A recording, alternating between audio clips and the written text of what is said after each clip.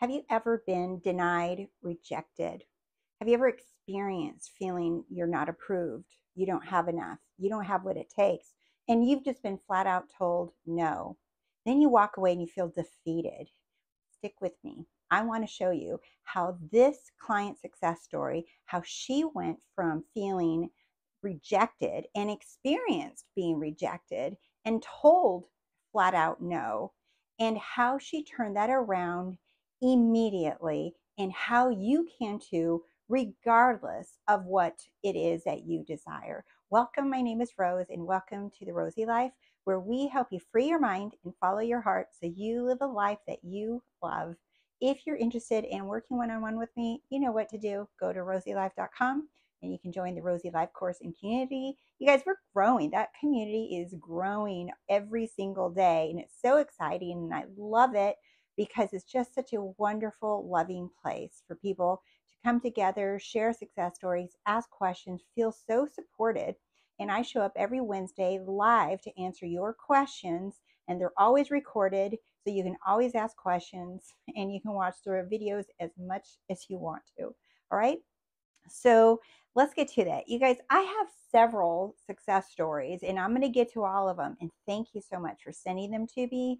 I appreciate them. And I'm rejoicing with you guys. When I see, either if you comment in the YouTube channel under the videos with your success stories, like, I feel victorious with you, because that is what we are doing. We are victorious, and we're remembering that we are the victory already. All right. So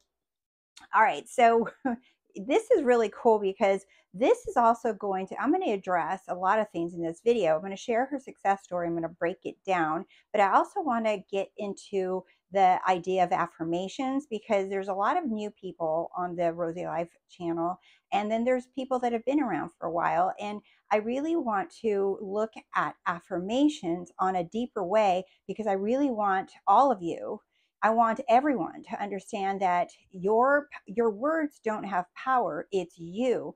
And once I learned the difference between just saying affirmations and understanding what was going on, that is when I began to see the movement. So let's start with her success story. And this is actually not a client. She is a YouTube channel subscriber. So she just has been watching my videos for the last few weeks, and she said she manifested, her car was breaking down, and she wanted a brand new car. And she said, I found a way, I manifested a $2,000 payment to go towards my brand new car. And she said it took a couple of weeks and she found it. She says, but we all know what happens after the word but, right? But then the car insurance, that became a problem. So first I want to share with you her conditions, what she sees as her obstacles, the circumstances, the problem, the thing that seems insurmountable, the thing that you can't get over. And whatever it is that you are desiring, put yourself in here, okay? Because it doesn't matter if it's a car or a person or a house or a job or whatever it is that you desire, it's the same thing. And start normalizing that God doesn't see any sizes. God doesn't see any difficulty or easy or medium difficulty. None of that. Okay. So start seeing it all as the same thing, that it's just very formulaic. Okay. I think that's a word came out. But anyway, so her conditions, her difficulty, okay, is I'm 22 years old, and I'm starting my own insurance policy for the first time. So we all know there's this mass conscious belief, right, that when you're this young, that you get gouged for insurance. When you first start, that it feels impossible and you're going to have to pay. You can get insurance, but that you're going to have to pay. All right. So she found her car, she went and purchased it, but she couldn't take her car home because she couldn't get an approval for insurance.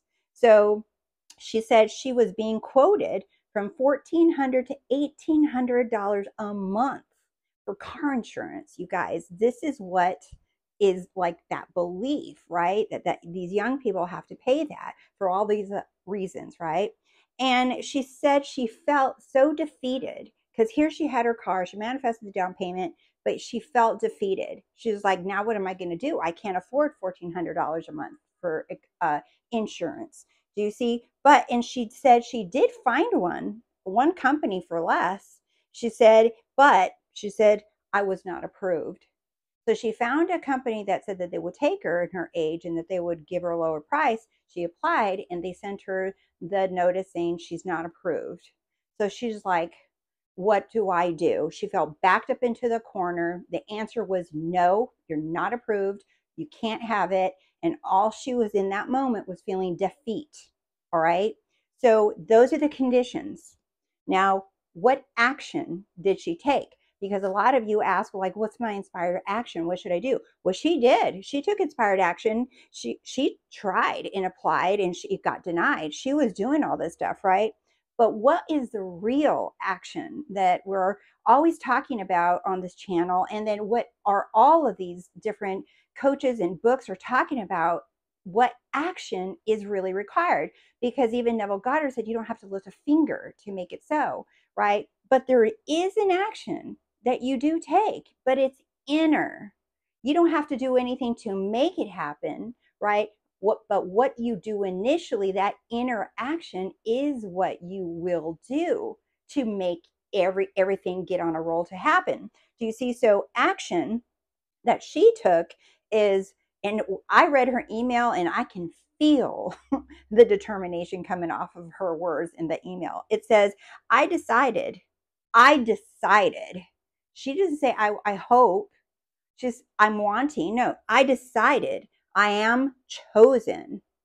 Wow, I am chosen. She says, I am love and approved. She wrote that all in caps. Now.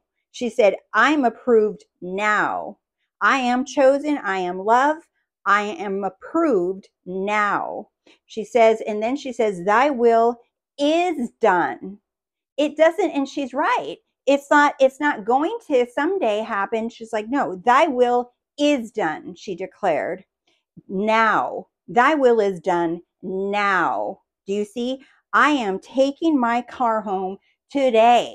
That became her new story. She went from feeling defeated to she made a declaration. She decided what is going to happen. And so what happens? What's the result? She got approved from that same insurance agency that had denied her and said, you are not approved. She got a letter saying you are approved and sent her the documents to sign, and for $148 a month. That's it. And she said, I'm taking my car home today, Rose. And she just goes on to saying, thank you. And you can share. And she sent me pictures of her old car and her new car and all that. But I don't really post too many pictures. I might do it in the community so you guys can see, because she took the time to send me her before and after, and so sweet into doing that. Thank you so much for sharing your story with us, right? But she says she's so excited and she got to take her home. She said, and I got the price that I was willing to pay for insurance every month. She says, I got exactly the price that I wanted as well. So she said, you see, she could have got stuck in these conditions of like, but this is the issue. And it doesn't matter what it is that you're saying, because I get emails and I see your comments. You're like, oh, but I have 4 kids. Oh, but I have a deadline. Oh, but I have to, this is happening. Oh, but I've been in this situation or that situation, or it's a court case, or it's this case, or it's this. It's like constantly focusing on, this is my story, Rose. This is my story. But what would you do in this situation? How would you apply it in this situation? Do you see? It doesn't matter. The conditions don't have any power.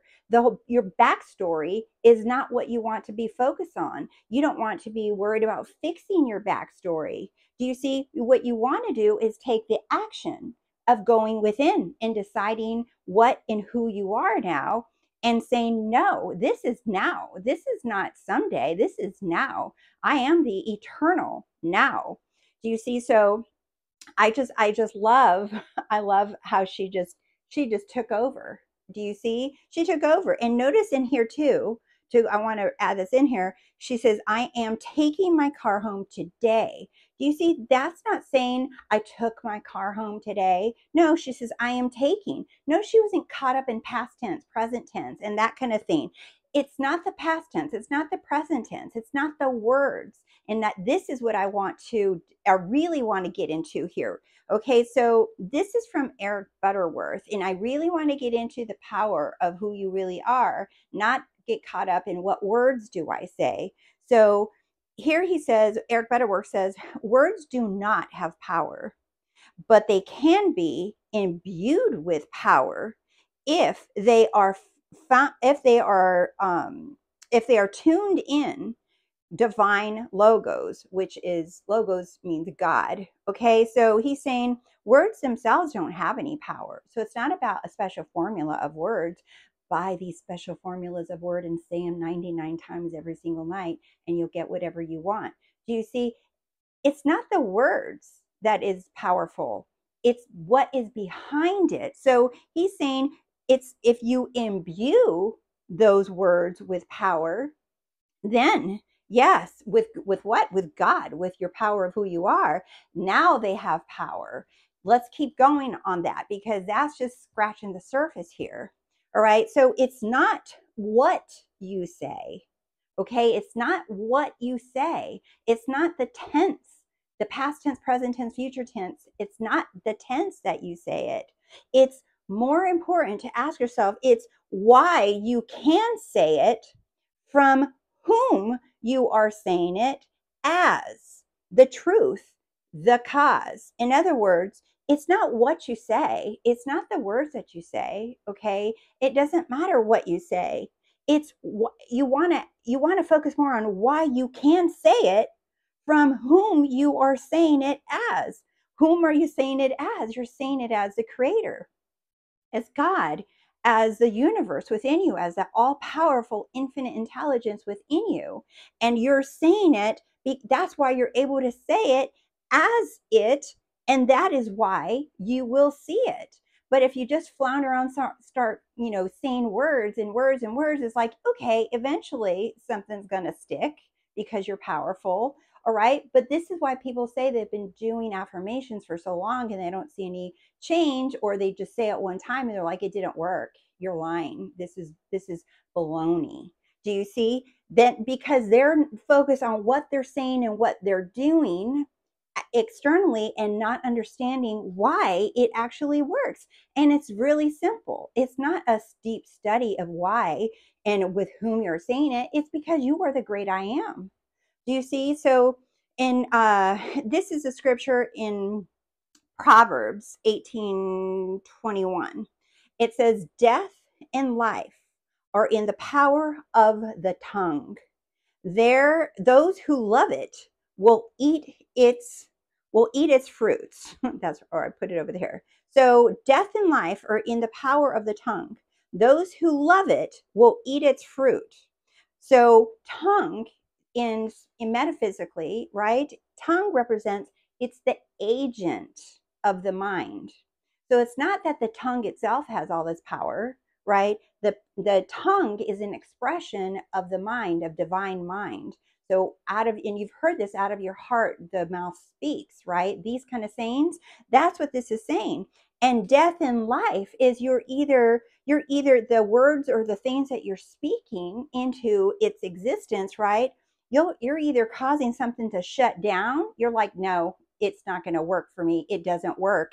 That's you're giving death to your desires, or you give life to them and say, I am that. Do you see? So you can either give death to your desires, or you can give them life. Give them some CPR, people, right? let them breathe.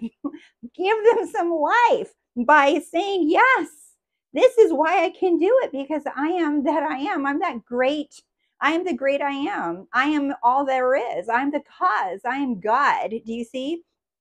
So it's in here, and I really like this too. And this is from Ernest Holmes. And this is to give you another example. I really wanted to bring different authors, different books, for different perspectives. But it's in Eric Holmes, he says, we should sense. He's talking about when you're speaking, the power of your words, okay? He said, we should sense that back of the word which we speak is a power of the universe surging to express itself. Then speak the word consciously, knowing it is law. That is powerful. So, in other words, he's saying we should sense. So, it doesn't mean you should feel something in your body. You have to conjure up a feeling. No, sense is just an awareness, right? Having an awareness of why and whom you are doing it as, right? What's backing it up. So, we should sense that back of the word which we speak is the power of the universe. That is really what it is. It's backing everything that's coming off of your out of your mouth, right? That the universe surging to express itself, its desire. Remember, love just seeks to love. Love is just love, and it just seeks to continue expressing itself. And that is what he's talking about. And then speak the word consciously.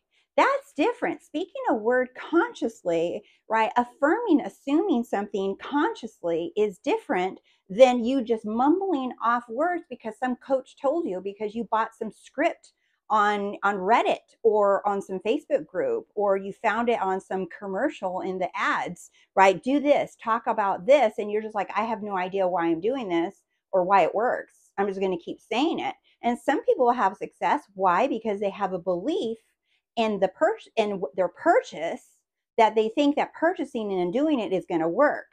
That's the belief.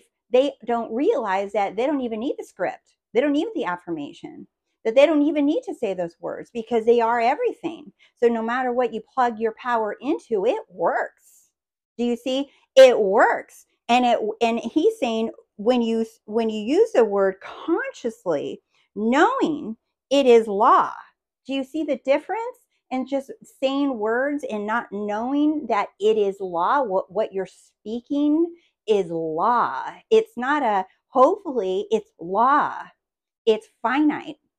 So in Florence Scovel Shinn, many of you know her, and it's one of you even started comparing me to Florence Scovel Shinn in the way that she taught. But in her book, Your Word is Your Wand, which is a great book, you guys, and she has wonderful affirmations in that book. But you can tell how powerful, she was just felt that conviction behind her affirmations. Like girl's not messing around with those affirmations, okay? And that's kind of the sense that you want to have. You're like, I'm not just bumbling words here, all right? I'm speaking the truth. I'm speaking the truth, and I have the power of the universe backing up my words. That is why I can speak them with confidence, with that conviction, rather. All right. And in her book, she says, there is nothing to fear, for there is no power to hurt. And that is what this client did, is she knew, even though she was feeling fear and defeated, she knew that there's really nothing to fear here. All right. She says, because there is no power to hurt. There is no power to hurt, you guys. And I made a short reel about this. It's like, there's just your belief that there's a power to hurt you. There's a belief that you have to do something different to earn it or have it or receive it, right? Instead of looking for blocks and looking for limitations and looking for beliefs that you need to clear out of your subconscious mind or clear block energies from your body, instead of you doing all that, realize that there is nothing that you need to fear. There is no opposing power, like she says. There's nothing against you. You just want to release the belief that there is something wrong or something that needs to be healed or cleared from you. Do you see? There's no blocks. There's no limitations. And you guys, I used to do that too. And I used to buy into that. And initially I taught that too. And I've like been taking off all those videos. I'm like, no, this is like, I found the express elevator, people. I found the express elevator in knowing who I am, that when you say, and I've been saying it for years, that I'm the cause of it all. But really, do you get that? Do you get that? That you are truly divine, that you are the cause of it all, that you and your Father are one. that you are one with God. There's no separation, there's no difference. Okay, that yes, God is that great power, right? Even that Bible verse that says, my Father and I are one, but my Father's greater than I, right? You're one with that power. You're one with God. You were created in God's image. So that means you're perfect, that you have all the power of the universe backing you up at all times. There is nothing to fear. Just that fear, the belief then those fears is the only thing that you let go of. Do you see? So in the meantime, and a lot of people say, well, what do I do in the meantime? Right there, do you see? You're already creating in the meantime. You're assuming and using the power of your words, saying that there's a meantime, that your waiting period, that there's something that you're going to have to wait for. What do I do, and how do I react to everything? Do you see where your focus gets shifted off of who you are? And now you're concerned about what's happening in the meantime or while things unfold. Do you see? If that's where your focus is, that's where you're going to stay, because that's your power, that your awareness, like Neville Goddard said, is the power of your awareness. And that's an amazing book, by the way, if you ever want to read something, or you can hear his lecture for free on YouTube.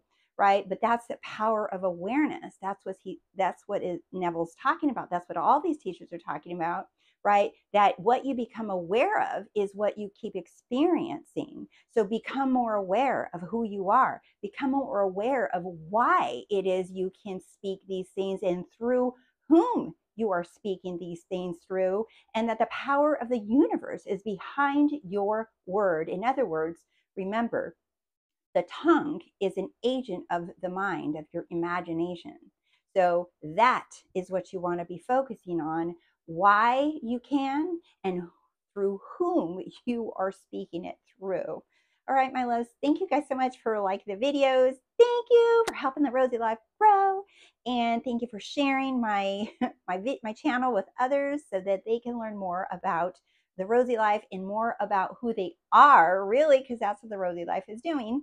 All right, so you guys are so freaking amazing. I love you so much. Thank you so much for being here and for subscribing to the channel. I love you guys, and I'll see you soon. Bye.